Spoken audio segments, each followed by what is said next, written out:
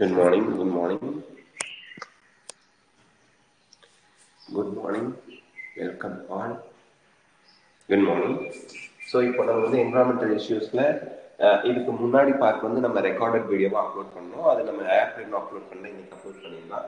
இப்போ நம்ம வந்து green house effect and global warming அது கண்டினியூ பண்ணலாம். இப்போ green house effect and global warming. Green house effect அப்படின்னா சர்டன் கேசஸ்னால, சர்டன் பர்டிகுலர் கேசஸ்னால நம்ம வந்து பூமி வந்து என்ன ஆகுது, சூடாகுது. அப்போ பூமி சூடானா அதுக்கு இன்னொரு பேர் என்ன, குளோபல் வார்மிங். வார்மிங்னா சூடாகிறது அப்படின்னு அர்த்தம். ஸோ கிரீன் ஹவுஸ் இஃபெக்ட்னால தான் குளோபல் வார்மிங்கே வருது. அதனால தான் ரெண்டையும் கம்பைன் பண்ணிட்டாங்க. கிரீன் ஹவுஸ் கேஸஸ்னா என்ன அது பார்க்கலாம். The term greenhouse effect has been derived from the phenomena that occurs in a greenhouse. சரி, what is a greenhouse? Sir, green ஹவுஸ்னா இங்க என்ன சொல்றாங்க, அதாவது பிளான்ட் டிஷ்யூ கல்ச்சர்ல பிளான்ட்ஸை வந்து லெபார்டரியில ஒரு செல்லுல இருந்து ஒரு என்டையர் பிளான்ட்டையும் வளர வைப்பாங்க. அது லெபார்டரி கண்டிஷன்ல சாஃப்ட் நேச்சர்ல நம்மளோட கண்ட்ரோல்ல அதுக்கு தேவையான எல்லாத்தையும் கொடுத்து வளர்த்ததுனால டைரக்டா கொண்டு போய் மண்ணில் வச்சா கருகி போயிடும் உடனே. அப்ப என்ன பண்ணணும், படிப்படியா நேச்சுரல் என்விரான்மெண்ட்டுக்கு கொண்டு போகணும். நேச்சுரல் என்விரான்மெண்ட்டுக்கு கொண்டு போறதுக்கு முன்னாடி நான் பிளான்ட் டிஷ்யூ கல்ச்சர் லெபார்டரியில வளர்த்த ஒரு பிளான்ட்டை, அது சீட்ல இருந்து வரல, பிளான்ட்டோட ஒரு செல்லுல இருந்தோ ஒரு லீஃபோட ஒரு பார்ட்ல இருந்தோ வளர வச்சேன். அதை டைரக்டா மண்ணில் கொண்டு போய் வச்சா செத்து போயிடும், கருகி போயிடும். அதனால அதை நான் வந்து ஒரு ஸ்டாண்டர்டான ஒரு செட்டப் நான் வச்சிருக்கேன். அதுக்கு பேர் கிரீன் ஹவுஸ் அப்படின்னு வச்சிருக்கேன். கிரீன் ஹவுஸ்னா கிரீன் கலர்ல இருக்கும்னு அர்த்தம் இல்லை. அதுல வந்து ஒரு மாடரேட் டெம்பரேச்சர், தேவையானப்ப அந்த மாய்ஸ்சர் கொடுக்கலாம், தேவையானப்ப அந்த டெம்பரேச்சரை கண்ட்ரோல் பண்ணக்கூடிய அமைப்பு நான் வச்சிருப்பேன். ஸோ அந்த கிரீன் ஹவுஸ்ல முதல்ல அந்த பிளான்ட்டை கொண்டு போய் வச்சு அதை வந்து பக்குவப்படுத்திட்டு அதுக்கப்புறம் அந்த பிளான்ட்டை சாயில்ல போய் வைக்கும்போது அது சாகாது. ஸோ அதுதான் கிரீன் ஹவுஸ். ஸோ அந்த கிரீன் ஹவுஸ் அப்படிங்கிற டேர்ம் வந்து பிளான்ட் டிஷ்யூ கல்ச்சர்ல இருந்து ஒரு பிளான்ட்டை வளர்த்து மண்ணில் கொண்டு போய் வைக்கிறதுக்கு இடையில ஒரு இடத்துல கொண்டு வந்து வச்சு அந்த பிளான்ட்டை பக்குவப்படுத்துவோம். அதுதான் கிரீன் ஹவுஸ். ஏன்னா அந்த கிரீன் ஹவுஸ்ல வந்து டெம்பரேச்சர் ஹையா இருக்கிற மாதிரி செட் பண்ணிக்கலாம், லோவா இருக்கிற மாதிரி செட் பண்ணிக்கலாம். Have you ever seen a greenhouse? It looks like a small glass house. Actually, அது ஒரு glass house மாதிரி இருக்கும். And is used for growing plants, especially during winter. Winter சீசன்ல ஏன் பிளான்ட்ஸை கொண்டு போய் அங்க வளர்க்குறாங்க அப்படின்னு இந்த இடத்துல ஒரு கேள்வி வரும். வின்டர் சீசன்ல வந்து பாத்தீங்கன்னா குளிர்ல நிறைய பிளான்ட்ஸ் கருகி போயிடும். அப்ப அந்த வின்டர் சீசன்ல கிளாஸ் ஹவுஸ், அந்த கிரீன் ஹவுஸ்குள்ள கொண்டு போய் நான் பிளான்ட் வளர்க்கும் போது அதுக்கு கதகதப்பா இருக்கும் அந்த கிரீன் ஹவுஸ்குள்ள. அப்ப அந்த பிளான்ட் கருகி போகாம நல்லா வளரும். அதுக்குதான் in the greenhouse the glass panel lets the light in but does not allow heat to escape. so உள்ள சன்லைட் போயிடும், ஆனா உள்ள போன சன்லைட் வெளியே வராது. அப்ப அந்த கிரீன் ஹவுஸ் அப்படிங்கிற அந்த கிளாஸ் ஹவுஸ்க்குள்ள டெம்பரேச்சர் ஜாஸ்தியா இருக்கும். therefore the greenhouse warm up very much like inside a car. ஒரு காருக்குள்ள ஏசி போடாம வெயில்ல ஓட்டிட்டு போனா எப்படி இருக்குமோ அந்த காருக்குள்ள எல்லா கண்ணாடியும் க்ளோஸ் பண்ணிட்டு வச்சிருந்தீங்கன்னா பயங்கர ஹீட் டெம்பரேச்சர் இன்க்ரீஸ் ஆகும்ல, அது மாதிரி. that has been parked in sun for a few hours. வெயில்ல கொஞ்ச நேரம் பார்க் பண்ணி வச்சுட்டு காரை ஓபன் பண்ணி உள்ள உட்காந்து பாருங்க எப்படி இருக்கும்னு. அப்படியே குக்கருக்குள்ள கேரட்டை போட்ட மாதிரி நம்ம வந்து காருக்குள்ள போய் உட்காந்துருக்கோம். The greenhouse effect is a naturally occurring phenomena that is responsible for heating of Earth's surface and atmosphere. Atmosphere, Earth surface ரெண்டையுமே நேச்சுரலா ஹீட் அப் பண்றது. அதுக்கு பேரு கிரீன் ஹவுஸ் எஃபெக்ட் அப்படின்னு வச்சுட்டாங்க. You would be surprised to know that without greenhouse effect, the average temperature at surface of Earth would have been a chilly -18 degrees Celsius. அதாவது 0 டிகிரினாலே நமக்கு வந்து என்ன ஆகும், ஐஸா போயிடும். கிரீன் ஹவுஸ் எஃபெக்ட் நேச்சுரலா நடக்கல அப்படின்னா நம்ம பூமியோட டெம்பரேச்சர் வந்து -18 டிகிரி செல்சியஸ் தான் இருக்கும். Rather than the present average of 15 degree Celsius. Average சொல்றாங்க சார், நம்ம ஊர்ல எங்க 15 டிகிரி நான் பார்த்ததே இல்லையேன்னா சொல்லக்கூடாது. உலகத்தோட ஆவரேஜ் சொல்றாங்க, என்டையர் பூமியோட average 15 degree Celsius. In order to understand the greenhouse effect, it is necessary to know the fate of the energy of sunlight that reaches the outermost atmosphere. So outermost atmosphere na nammaloda atmosphere ku சூரிய ஒளி வரதுலயே அழுத்தம் இருக்கணும். Clouds and gases reflect about 1/4 of the incoming solar radiation and absorb some of it but almost half of incoming solar radiation falls on the Earth's surface, heating it. So solar energy கிட்டத்தட்ட half of the solar radiation தான் நமக்கு வந்து பூமிக்கு வருது. அது பூமியை சூடாக்குது. While a small proportion is reflected back. அதுல half of the sun radiation, solar radiation பூமியை வந்து சூடாக்குது. அதுல ஒரு கொஞ்சமான பார்ட் வந்து ரிஃப்ளெக்ட் ஆகி போயிடுது. ரிஃப்ளெக்ட் ஆகி எங்க போகுது? Atmosphere. Earth's surface re-emits heat in the form of infrared radiation, but part of this does not escape into the space as atmospheric gases, அதாவது carbon di oxide, methane etcetera absorb a major fraction of it. So carbon di oxide, methane இதெல்லாம் reflect ஆகி போற அந்த சூரியனோட இந்த Sun solar ரேடியேஷனை திருப்பியும் absorb பண்ணிக்குது. The molecules of these gases radiate heat energy and a major part of which again comes to Earth's surface. So இந்த ரெண்டு case ஞாபகம் வச்சுங்க. கார்பன் டை ஆக்சைடு, மீத்தேன் அட்மாஸ்பியர்ல நிறைய இருந்துச்சுன்னா பூமியில இருந்து சூரிய ஒளி பூமியில பட்டு அது திருப்பி ரிஃப்ளெக்ட் ஆகும்போது அது மேல போயிடணும். அது மேல போக விடாம திருப்பியும் carbon di oxide, methane absorb பண்ண வச்சுட்டு திருப்பி பூமிக்கே அனுப்பி விட்டுரும். இந்தா நீயே வச்சுக்கன்னு.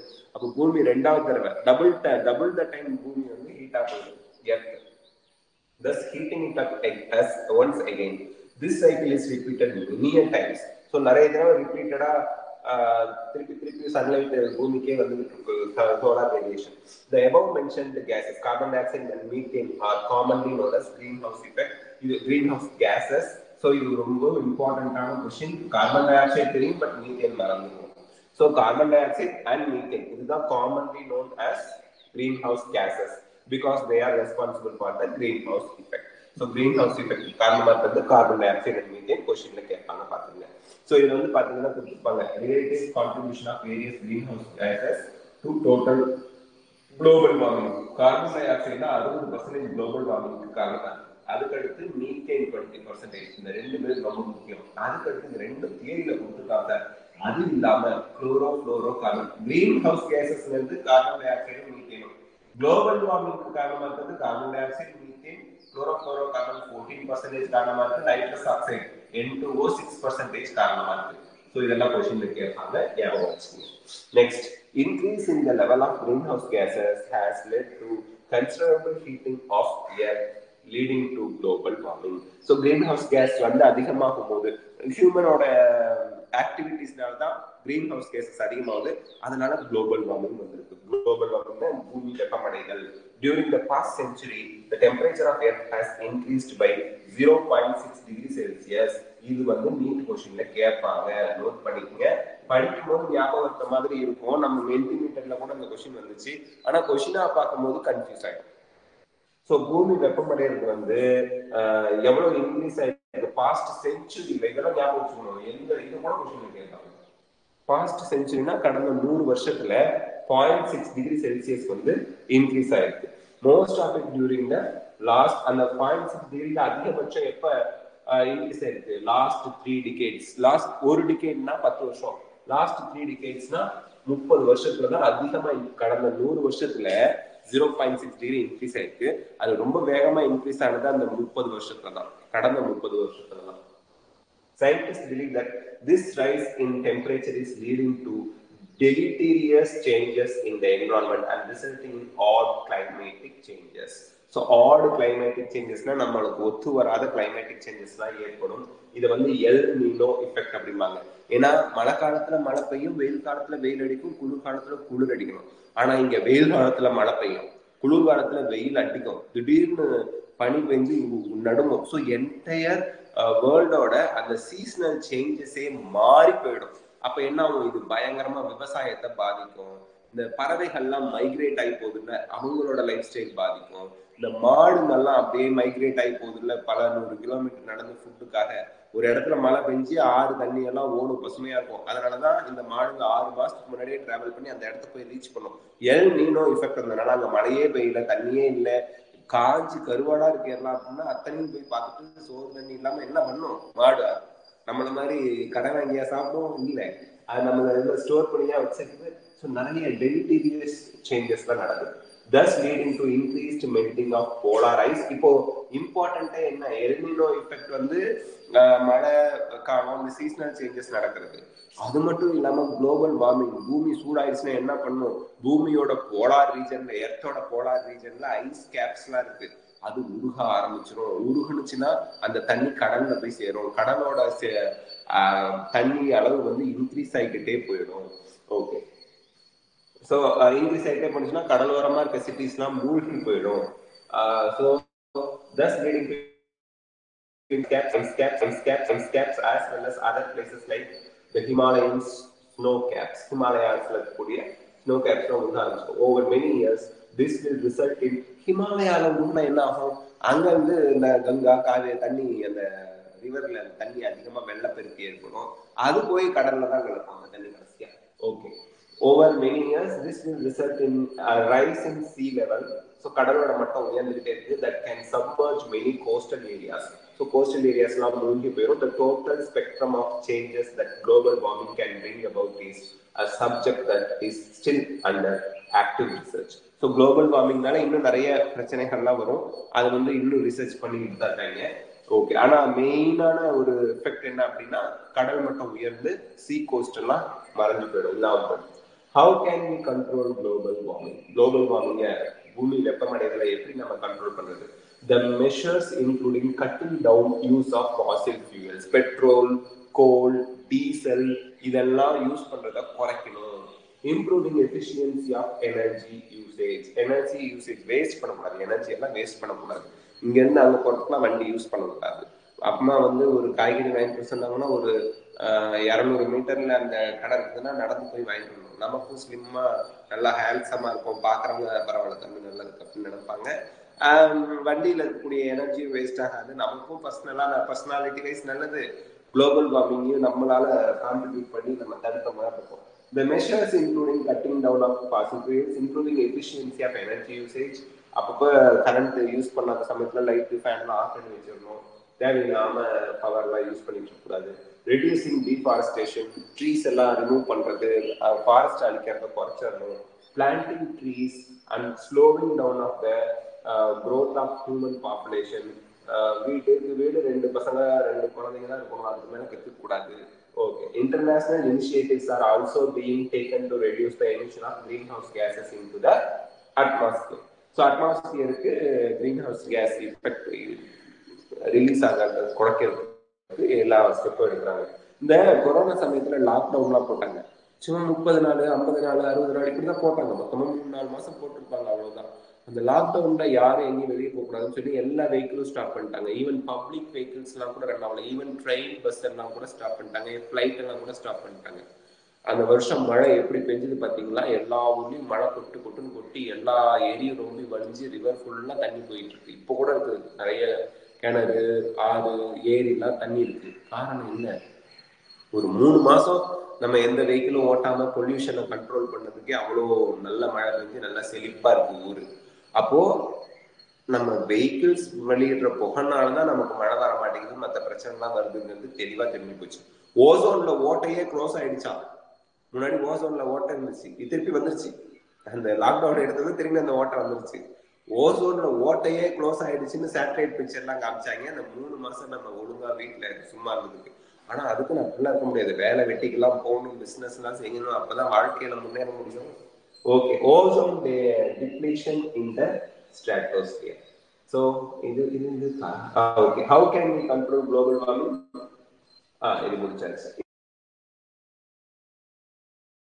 greenhouse gases into atmosphere. So அந்த நிறைய புரோட்டோகால், கியோட்டோ புரோட்டோகால், அது இது ஓசோன் டிப்ளீஷன் இன் த stratosphere. ஸ்ட்ராட்டோஸ்பியர்ல தான் ஓசோன் இருக்கு. நமக்கு தெரியும் அட்மாஸ்பியர்ல என்னென்ன லேயர்ஸ்லாம் இருக்காங்க அப்படின்னு. அதுல ஸ்ட்ராட்டோஸ்பியர்ல தான் ஓசோன் இருக்கு. ஓசோன் வந்து O3. அவங்க வந்து பாத்தீங்க அப்படின்னா நமக்கு இந்த ஹார்ம்ஃபுல் அல்ட்ரா வயலட் ரேடியேஷன் வந்து சோலார் ரேடியேஷன்ல நார்மலாவே இருக்கு. சன்லைட் வருது, அந்த சன்லைட்ல நேச்சுரலாவே நம்ம ஸ்கின்னை பாதிக்கக்கூடிய, நம்மளை பாதிக்கக்கூடிய, நிறைய உயிரினங்களை பாதிக்கக்கூடிய ஹார்ம்ஃபுல் ரேடியேஷன், யூவி ரேடியேஷன் நேச்சுரலாவே இருக்கு. இதுக்கு முன்னாடி படிச்சது ஹியூமனோட ஆக்டிவிட்டினால. இப்போ ஓசோன் வந்து நமக்கு நேச்சுரலாவே என்ன பண்ணுது? அல்ட்ரா வயலட் ரேடியேஷனை ஃபில்டர் பண்ணி அனுப்புது. இந்த ஓசோன் லேயர் குறைஞ்சு போறது ஹியூமன் ஆக்டிவிட்டிஸ்னாலதான். ஸோ அதுதான் வந்து இப்போ பார்த்துக்கணும். ஓசோன் டிப்ளீஷன்னா ஓசோன் குறையிறது அப்படின்னு அர்த்தம். You have earlier studied in the chemistry textbook of class 11 about bad ozone, good ozone இதெல்லாம் படிச்சிருக்கீங்க. Formed in the lower atmosphere, that is troposphere, that harms plants and animals. So bad ozone வந்து troposphere ல இருக்கு क्वेश्चनல கேட்பாங்க. Bad ozone troposphere ல இருக்கு. Good ozone வந்து உங்களுக்கு stratosphere ல இருக்கு. Bad ozone troposphere அது வந்து plants and animals தாக்கும். There is good ozone also.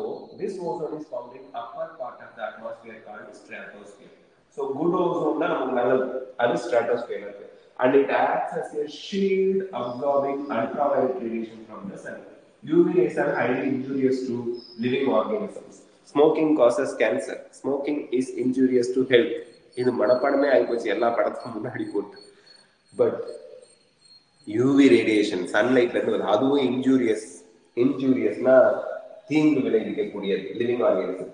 Since DNA and proteins of living organisms preferentially absorb UV rays, so the DNA proteinலாம் UV radiation கபால்னு absorb பண்ணி அதுவே நாசமா போயிடும். And its high energy breaks the chemical bond between these molecules, so that DNA proteinலாம் affect ஆயிடும். The thickness of the ozone in a column of gas formed from the ground to the top of the atmosphere is measured in the terms Dobson units. இது state board क्वेश्चनல கூட கேட்டிருந்தாங்க. Zoology கேட்டாங்க, biology botany கேட்டாங்க, pure botany கேட்டாங்கன்னா தெரியல. ஓசோனை அளக்கிற unit Dobson unit. ஓகேங்களா? சரி, next இங்க பூமியோட சர்ஃபேஸ்ல இருந்து எர்த்தோட சர்ஃபேஸ்ல இருந்து நமக்கு ஓசோன் அந்த ஸ்ட்ராட்டோஸ்பியர் வரைக்கும் அட்மாஸ்பியர் வரைக்கும் கிரவுண்டுனா நம்மளோட பூமி, அங்க இருந்து டாப் அட்மாஸ்பியர் அந்த ஸ்ட்ராட்டோஸ்பியர்ல இருக்க அது வரைக்கும் உள்ள ஓசோனை மெஷர் பண்ற டேர்ம்ஸை நம்ம டாப்சன் யூனிட் டியூ அப்படிங்கும். டெல்லி யூனிவர்சிட்டியில Dobson unit. Okay. Ozone gas is continuously formed by the action of UV rays on molecular oxygen and also degraded into molecular oxygen in the stratosphere. So O2 plus O சேர்ந்து O3 வரும், ozone form ஆகுது. திருப்பியும் அந்த O3 break down ஆகி இது பார்த்துக்கோங்க, oxygen plus molecular oxygen O3 form ஆகும். திருப்பி இந்த O3 ஆக்சிஜன் பிளஸ் ஓவா பிரேக் டவுன் ஆகிட்டே இருக்கும். இது நடந்துகிட்டே இருக்கும். So ozone gas is continuously formed by the action of UV rays on molecular oxygen and also degraded into molecular oxygen in the stratosphere. இது திருப்பி நடந்துகிட்டே இருக்கும். There should be balance between production and degradation of ozone in the stratosphere.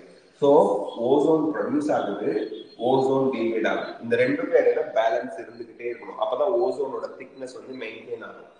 Of late, the balance has been disrupted due to enhancement of ozone degradation by chlorofluorocarbon (CFC). So ozone depletion க்கு காரணமா இருக்கவே chlorofluorocarbon.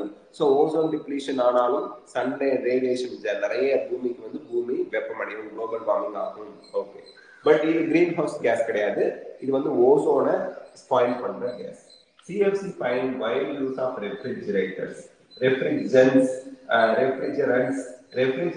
என்ன, cooling effect இருக்கு எல்லாமே. ரெஃப்ரிஜிரேட்டர்னா வீட்டில் இருக்க fridge மட்டும் தான். ரெஃப்ரிஜரன்ஸ் அப்படிங்கிறது அது எனி ஃபார்ம், அது கரண்ட்ல சொருகி அது ஒரு பொருளை கூலா வச்சிருக்கிறதுக்கு யூஸ் பண்ற எல்லாமே ரெஃப்ரிஜரன்ஸ். CFC is discharged in the lower part of the atmosphere.